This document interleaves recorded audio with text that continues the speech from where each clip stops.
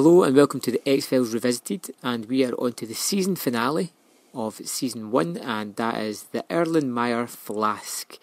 Now, Brian, did I say that right?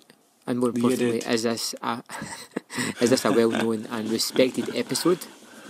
This is an incredibly well-known and incredibly well-respected episode, yeah. I think if you ask any X-Files fan, their top 5 for season 1, I think this is pretty much going to appear in most people's top 5.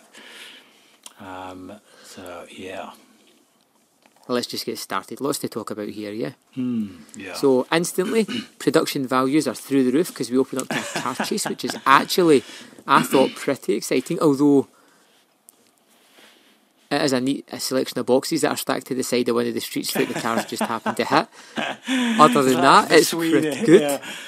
No, it really well shot. Really well shot. I do. Yeah, I feel like they've got a bit more money to play with here, but it's like they could have half-assed it. They could have just had 2 cars kind of having a little bit of a thing going on and then pulling over as the cops get out. But no, they really want to shoot for the sky with this. The opening shot is basically these 2 cars going over these huge hills and smashing onto the floor, and really good pursuit, really good action sequence to open this episode up and get us really fired up. It's very cinematic, and I think it's I mean, the streets are emptied. It's kind of like a dilapidated warehouse building as well, some of the chase, but the choice of shots, the amount of various cuts that there is in the sequences, it obviously shows that they spent a lot of money and a lot of time actually making this short sequence as exciting as they possibly can, and I think it works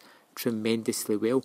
Yeah. Now, when they finally corner the car, a man gets out and he gets chased by the police. He gets caught trying to climb over a fence. He fights back. Eventually he gets shot.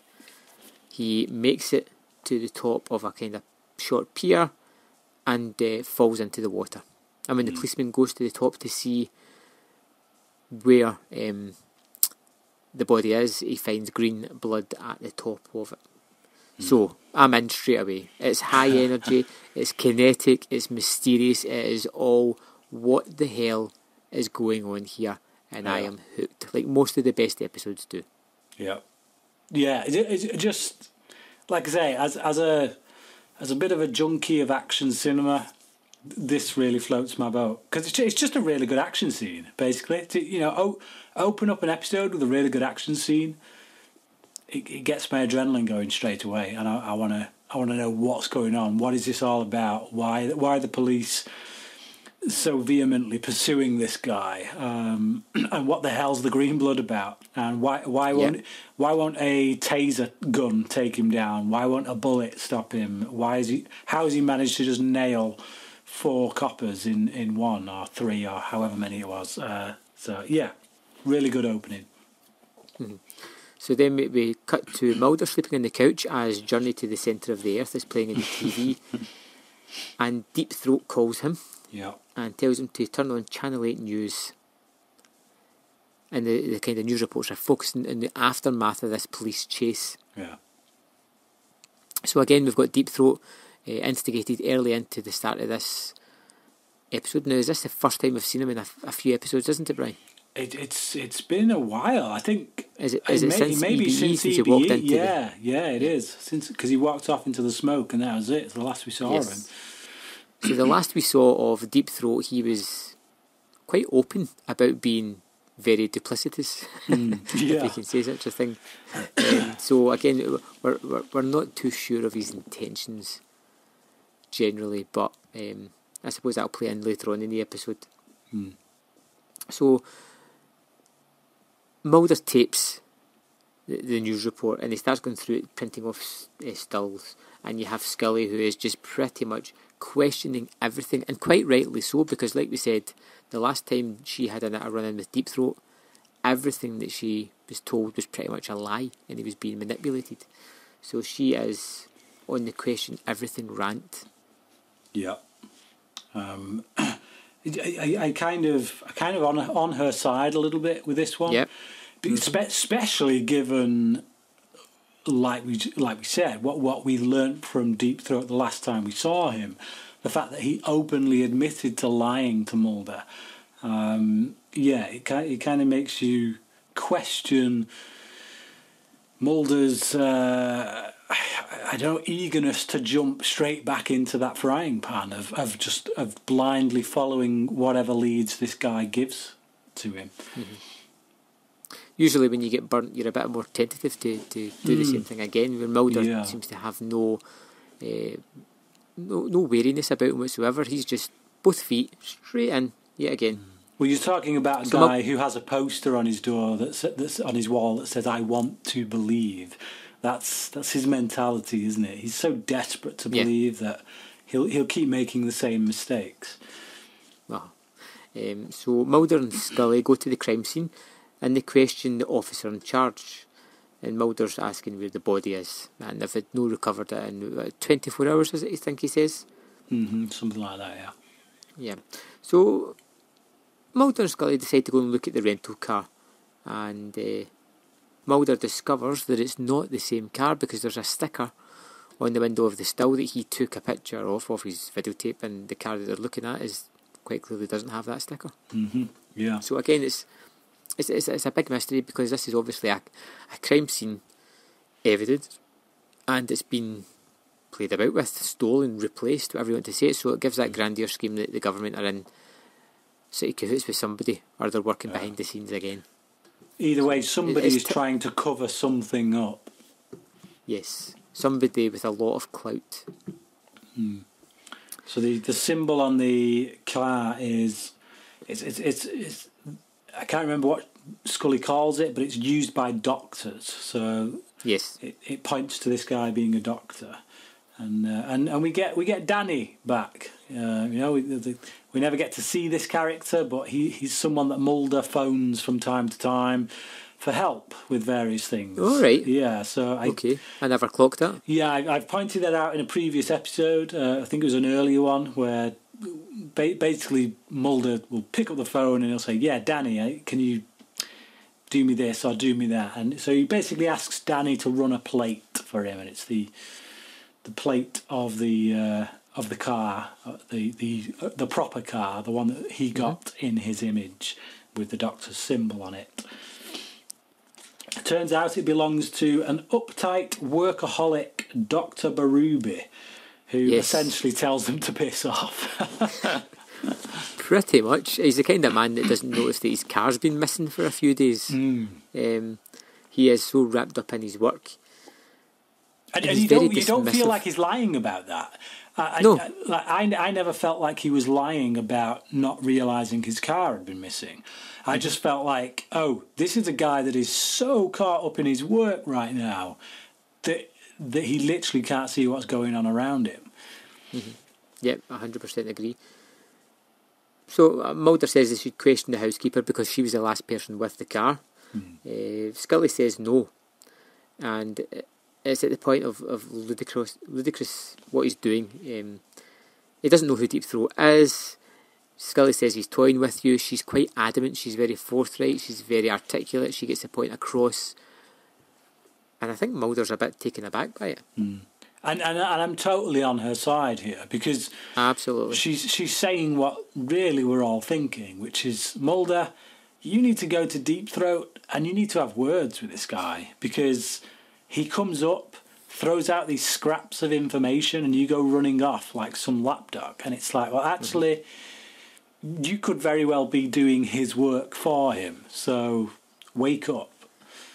Yeah. So this seems to have an effect on Mulder because the next scene we see, he's not questioning the housekeeper. He's kind of going back to his digs, his house, wherever it is, and that's where Deep Throat appears to him. And tells him not to give up on this one. This is the one that's what he's been looking for. And again, he's still extremely vague with any information. He's irritating. Even dangling a carrot. He's really irritating, actually, in this scene. I found Deep Throat in this scene to be really annoying because he's exactly what Scully is describing. He's doing the exact thing that she's telling Mulder to be wary of.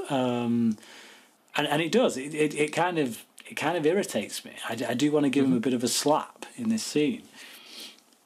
Yeah, I mean, he's just had a fight with Scully about Deep Throat being vague and not giving any answers, and then he meets with Deep Throat, who gives him no answers and is vague, and that seems to win him back round again. It seems almost kind of flimsy, but we'll go with it. It's fine. So Dr. Berube is working away when someone approaches him, and it's the man who was in the news report that we didn't mention earlier on. Dr. Sakare. Yes. Sorry, yeah, they're looking. He's looking for Dr. Sakare. That's the yeah, and then we get the sounds of a struggle. Yeah. And we jump straight onto the crime scene, where Dr. Sakara was last seen, and he calls off the search. And just as the boat pulls away, wouldn't you believe it? Somebody surfaces out of the water. It's like he's been waiting underwater for the past 2 days until these people leave, so he can just come up. Which again, intriguing. Who is this guy? And just how pruned is his fingers? Yeah. So Mulder and Scully are at Dr. Berube's lab, and there is a chance that he may have committed suicide. Although Mulder theorises that it is definitely murder. Most foul. They find out he was working with the Human Genome Project, and Mulder just puts his hand into this thing and pulls out a beaker of, let's say, light brown liquid. I mean, there must have been lots of things to choose, but this is the one that he's put his hand on, and he says to Scully to find out what that is. And again... Well, the reason he does that is because underneath that bottle there's a label that says purity control.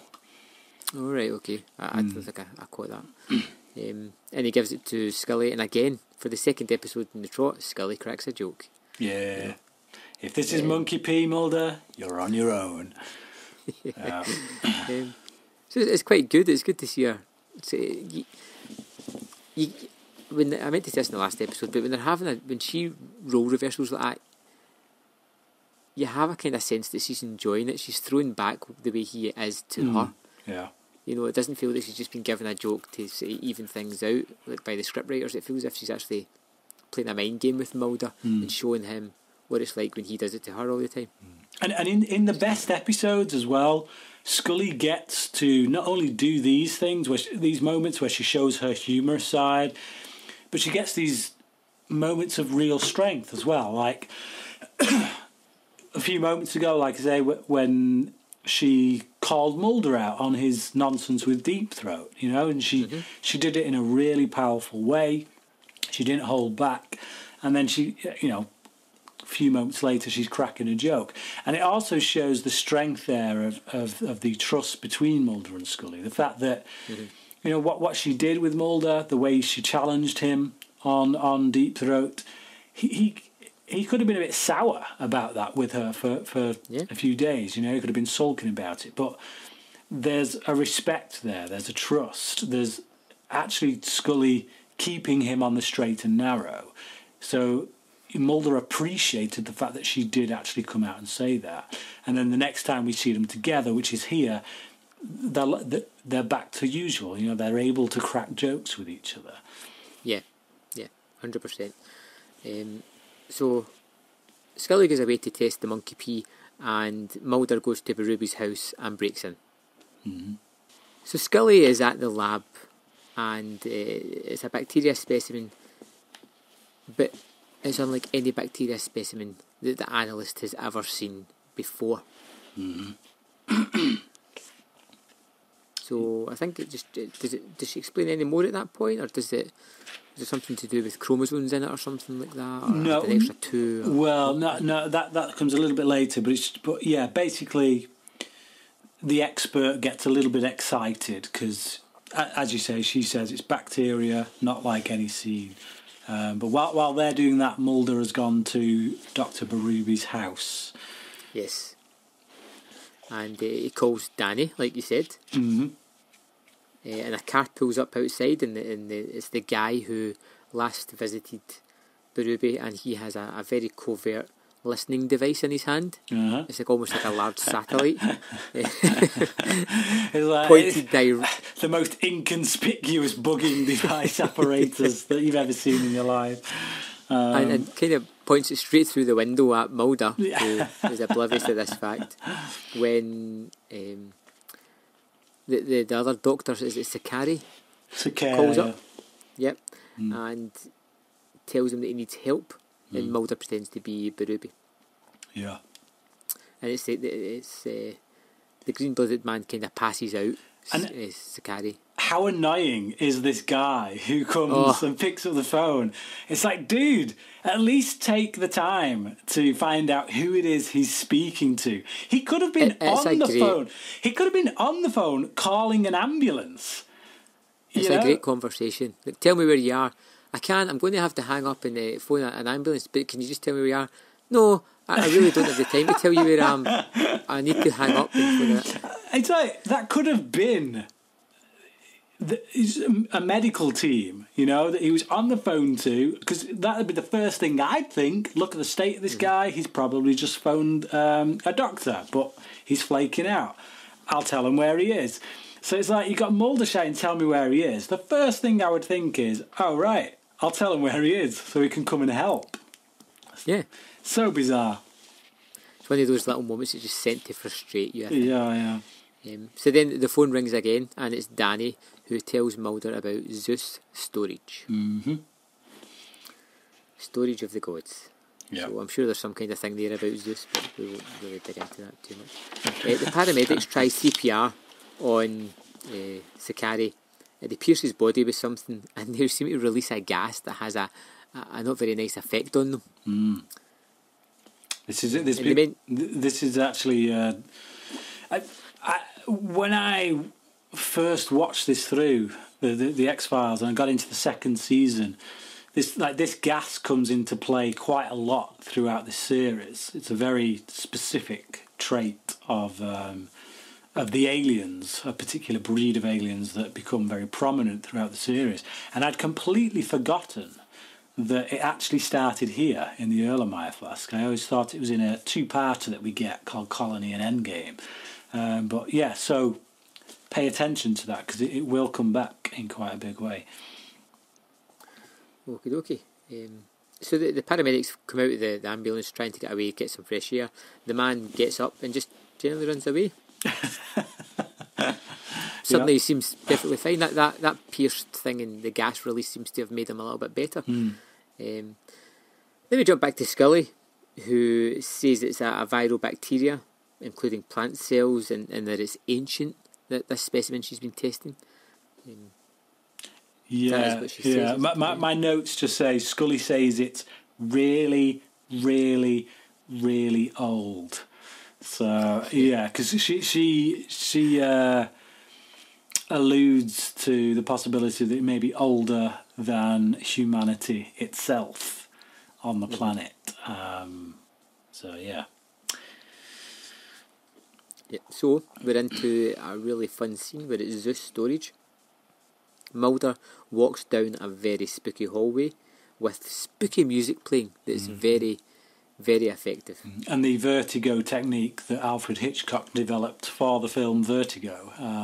I always love it when they find a reason to use it in anything really. It's quite a disorientating effect to use in camera. And inside this storage container are people in tanks, and it's really just weird. Weird setup. They're all hooked to like ECG machines. They've got like heart rates and things like that. One moves at one point. It's just kind of freaky. Yeah, because it's like it's breathing underwater. Yeah, you're like, this is weird. This is really weird. It's a really iconic image. It kind of sticks out. You have the really sort of strange angles in this place. It just looks unique. Yeah. I really like that scene. I didn't know what we were going to find inside that storage container, and I was not even close to guessing what it was. It was terrific. Yeah, it really starts you off with a lot of questions, doesn't it? I mean, like X-Files is really famous for setting up a load of questions and then leaving you hanging. And you kind of wonder when you're ever going to get them answered. But it certainly does that here. Like, what the heck is going on? Oh yeah, big style. So we have, next up we have Scully, kind of sleeping on a couch, and the doctor wakes her up. This sample from the bacteria basically is 5 to 6 nucleotides, which the human body only has 1 to 4 or something like that. They've discovered a 5th and 6th in this sample. Yeah. So the doctor's super excited. Scully's starting to, you can see her head starting to tick over, and tally things up. Things are seemingly, she can't explain them. Yeah, and then the doctor tells her that the virus is extraterrestrial in origin. Yes. Yeah, and this is putting. I like this scene, and it could be seen as just a throwaway scene, but I like it because it places Scully in her natural environment. Scientific answers, facts, one direction or another. There's no duality to it, and she has an expert who she trusts telling her factually that this is extraterrestrial in origin. Yeah, and she can't dispute that with swamp gas or any other wacky reason that she can come up with. It's in her playground. Yeah, which I really liked as well. He put Scully in a position that she's never really been in before. Yes. So Mulder, phone rings, and it's Scully who says this is extraterrestrial. Well, before that, we've got Mulder gets chased off from Zeus storage. Or does he? Well, that's the thing, isn't it? These men are professionals, Agent Mulder. If you'd been chased, we wouldn't be talking right now. And it does feel that way, like they kind of pincer him, and he runs, and you never see anybody chasing him, but you see him moving and ducking over things and jumping over things, and then there's just nobody behind him. And that's when it sort of clicked, they weren't after Mulder at all. They just wanted to scare him off, get rid of him. And then we have Mulder's phone ringing, and it's Scully who says that the sample is extraterrestrial in origin. Yeah. So Mulder's just like, Scully, forget that. I know. It's like, who cares? I've got something even better. The thing is, the weight of that moment for Scully, that should hit Mulder pretty hard. This partner who, for the whole of this season, has come up with anything to any other explanation besides extraterrestrial. The fact that she's now standing here on the phone telling him, Mulder, this is extraterrestrial, and he doesn't even blink. He's just like, yeah, come and see what I've found. Yeah. And it's like, dude, savor this moment, please. And it's like, you kind of feel like, actually, if he hadn't have brought her over to see these tanks that we're going to find out have now been cleaned up and are no longer there, just leaving her with that, with what she's found, with what she's discovered, would be enough. But by dragging her into all this other stuff in which, there's some truth, some things are seen, some things aren't, it becomes so confusing that you feel like that will be the thing that actually makes her put her back up against the wall, climb into a shell, and just ignore the one irrefutable piece of evidence that she's actually just found, just discovered. Yeah. But when you break it down to just, forget that. Yeah. It's just funny. So, Mulder takes Scully to Zeus storage, and before they go in, Scully apologises for earlier. She can't rationalise what she's seen last night, and it's just a moment, just a quiet moment, just to go, Mulder, before we even go in here, you were right. It's just a nice little point. She's shows you that she's got a wee bit of pragmatism about herself, being able to just to go, like, you know what, I was wrong, I'm going to tell this man. Yeah, it's an important character trait. It's an important quality to have in a character who you're going to trust. If you're going to put your trust in someone, you need to know that actually they don't just spout off things because they want to disagree with you. you know, they believe in what they're doing. They believe in what they're saying. So when they do come unstuck, when they do realise that they're wrong, seeing that they can say that makes you trust them a lot more. So they go into the room, and it is empty, completely clean. It's been wiped clean of all evidence of any funny goings on, with the exception of Deep Throat. Yeah. And this is the one that bugs me, because this is a secret location that Mulder's just recently found out about. The government have obviously found out, or somebody's found out about it and cleaned it out. You would imagine that somebody's possibly watching this. Yeah. And Deep Throat turns up there along with the 2 FBI agents. It just seems a little odd. Well, I don't know, because because Deep Throat works for this organisation, he could have a reason for being there. He could have very well been the person in charge of the cleanup operation. And 2, the fact that everything is now gone means that there isn't really any real reason for people to be watching it. But like I say, the other thing that bugs me here is his forthcoming with information. Well, he explains that though, doesn't he? Because he says they're standing in the room where the first alien-human hybrid was created. And Deep Throat tells them everything now, because there's no longer any evidence. No one would believe them. So this is Deep Throat's problem. This is the rock, the place between the rock and a hard place that he finds himself, which is that if he gives Mulder and Scully too much, then it becomes very evident that he's the one who gave it to them. Whereas if you give Mulder a link like the one at the beginning, which he gives to him, and let him follow the clues himself, then if Mulder's getting there under his own steam, it can't be traced back to him. So telling this stuff to them now, when they actually have no evidence, when they can't bring it to light, it doesn't matter, because it won't get traced back to Deep Throat, because they're not going to go forward with it, because no one's going to believe them. If they've not got any evidence, who's going to believe them? Whereas if they had the evidence, if the evidence was there and they suddenly stumbled upon it, the people that Deep Throat works for will be like, how did they just stumble on that? We must have a leak.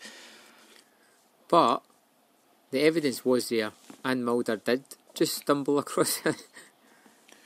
Yeah, but but he didn't just stumble across it, did he? Because the guy who was bugging Mulder, was listening in on Mulder's conversation at Berrubi's house.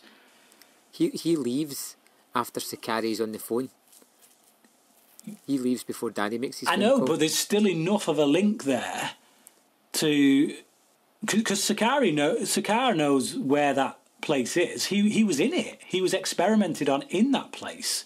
So the very fact that Mulder is speaking to him on the phone, and that the fact that he doesn't stay around to listen to the rest of that conversation, only serves to help in that regard, because Sakara could have told him anything. He could have told him about that place. Does he not listen does he not sit there for the full of the Sakari conversation? Then he leaves. I don't know. I can't remember. But either way, the fact of the matter is, Mulder has now had contact with this guy. So there's a link there as to how Mulder could have found this place, as to how he could have found Zeus storage. I mean, we see that actually he does find Zeus storage by getting a number from Berrubi's phone book, his personal book thing. So yeah, this actually doesn't bother me, because when I watched this scene, when Deep Throat started splurging all this information, I, like you, was bothered by it. I was like, hang on, back up. This information could have been pretty pertinent earlier on, thank you very much. But then when Deep Throat explains why he's giving it now, because Scully asks that, Scully says, all right, why are you giving us all this now? You know, why now? And I'm satisfied with the answer that Deep Throat gives to that, which is that actually giving you too much when there's no kind of evidence trail as to how you would have got to there on your own steam points back to me in too much of a big way. Whereas if I give you a little clue, something that naturally as investigators you might kind of look into, if that leads you to where I want you to go, then it's not going to point back to me because there is a trail. There is a logical link that would look like you have naturally found this yourself. And that's Deep Throat's problem.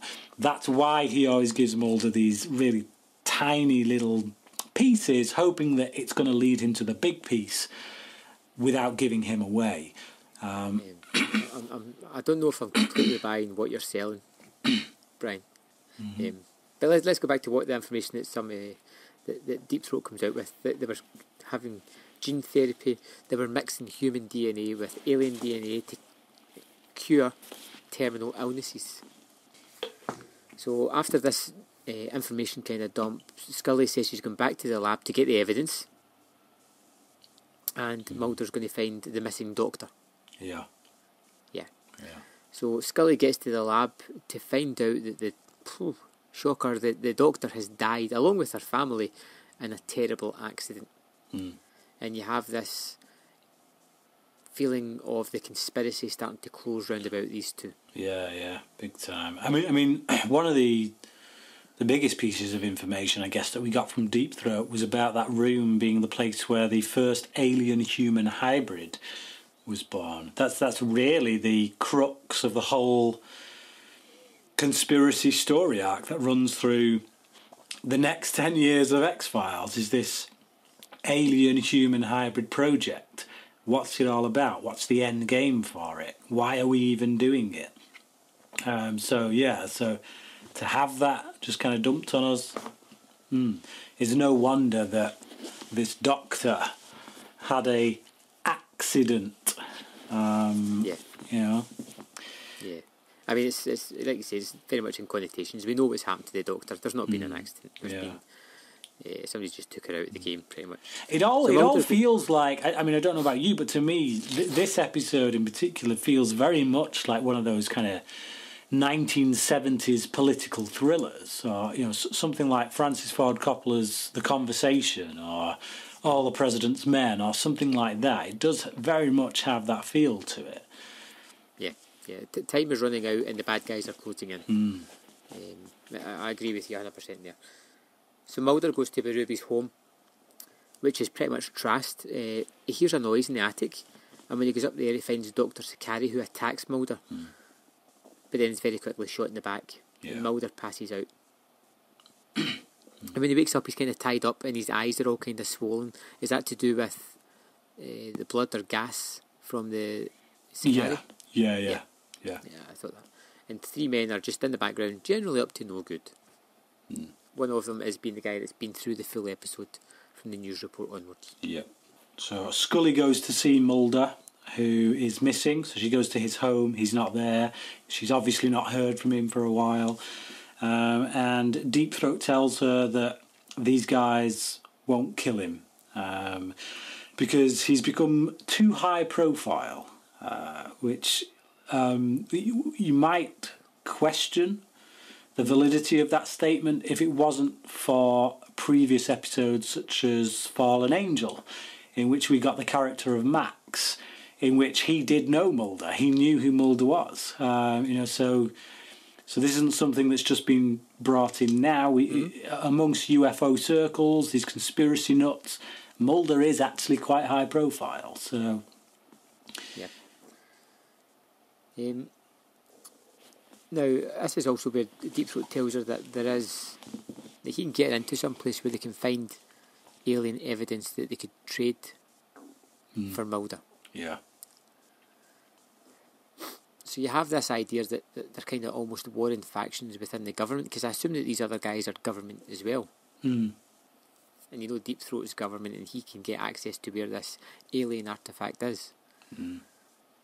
So it just makes you kind of wonder what kind of other covert operations are going on out there. The government obviously aren't working together on this.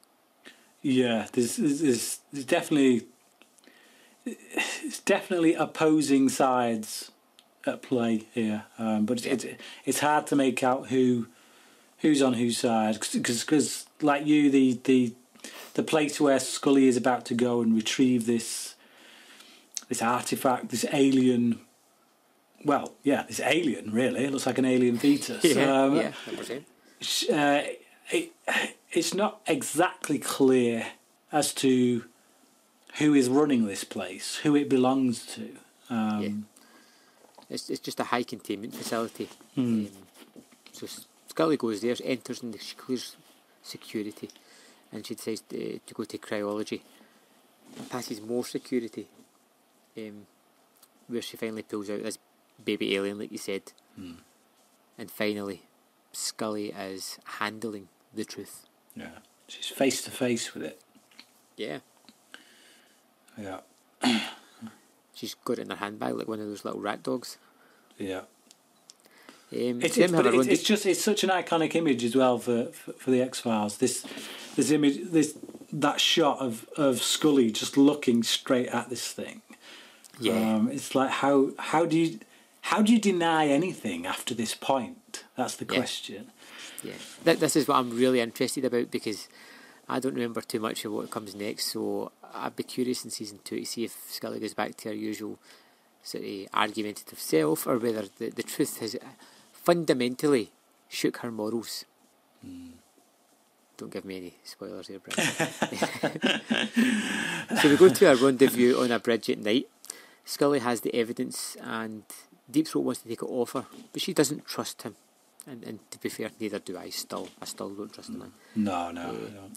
She eventually hands it over to him, and she watches as Deep Throat goes up to meet the guys and gets shot, which I wasn't expecting at all. Right, really? Yeah, wasn't expecting it. So you didn't remember that, did you not? Nope. Okay. No. Yeah, and the question is how much of Deep Throat's decision to take that parcel himself was geared towards protecting Scully. Because you kind of feel, I don't know about you, but I feel like Deep Throat knew what he was walking into there. I feel like he just about knew his time was up, and that by forcing Scully to give him that parcel so that he could take it, he was protecting her somehow. No, I thought it's just occurred to me that he said that they won't kill Mulder because he's too high profile. Does Scully come under that? If Scully had taken the alien to the van, would she have been okay? Would she not have been shot? That's it, isn't it? Yeah, because she's kind of part and parcel with Mulder. Just a curiosity. I'm wondering if that'll be answered in the later season or not. No. So, where do we go from there?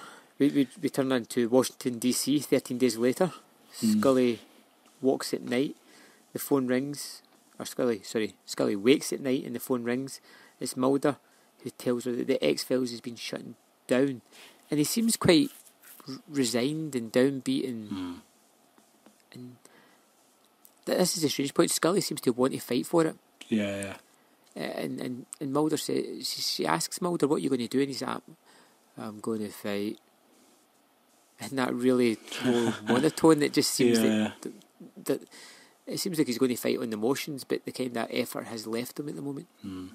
Yeah. Which is a kind of sombre ending. It is. And let's not forget Deep Throat's last words as well, trust no one. Yeah. Which is pretty much going to become something to live by as the series goes on. That's it. That wraps up the season. We have the Smoking Man putting the evidence in the large warehouse. Yes. So which mimics the pilot episode perfectly. Yeah. Almost bookends it. Yeah, really does. Yep. And that is it. And we are left with a lot of questions for season 2. And I'm still struggling to find out if we get any answers at the end of that season. It was quite good. I tell you what, I'll wrap this up quickly. Go on. I thought this was an excellent episode. And not just for the main reasons. I think it's an important episode because I think it is very Scully-centric. Even though she's not in it much, it's all about her having her eyes opened and discovering that things aren't as she thought they were. You know, there was no explanation. She's given factual information that she cannot possibly argue against it, and she has to be pragmatic and realise that, you know what, Mulder has been right 100% of the time. It's got some stunning visuals. The fish tank things with the guys in it's great. The car chase at the start is excellent. The men in black are really fun. I just had a lot of fun with this episode. It is really interesting. It's everything good about the X-Files. Yeah. And it's a great finale, and I gave it 5 out of 5. Yeah, I won't go on too much because you've pretty much just said it all. It is a spectacular episode. The government conspiracy stuff, the alien arc that kind of goes on throughout the rest of this series really owes a huge debt to this episode, because this is when, as I say, after this there was no going back. They were tied to this story, tied to these elements that they set up here. A lot of what happens in this episode is going to come back in a big way throughout the series on many occasions. So yeah, brilliant episode. The only real criticism I have of it is that dude who answered the phone and then decided to hang up rather than trying to find out who was on the other end of the line.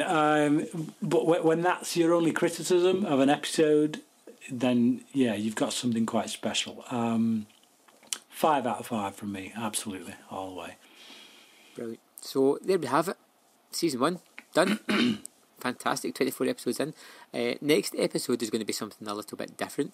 It's where we're just going to recap season 1 ever so slightly with our top 5 favourite episodes of this season and our bottom 5 episodes, ones that if we possibly could we would jettison from the series. Yeah, we're also going to be hearing from you guys out there. I have been putting questions out on a few of the X-Files fan Facebook pages, and we got quite a good response actually. So I've been asking what your favourite episodes and least favourite episodes are, so we'll hear from those as well. Oh, fantastic. Love a bit of audience participation. So we'll see you next time on the X-Files Revisited.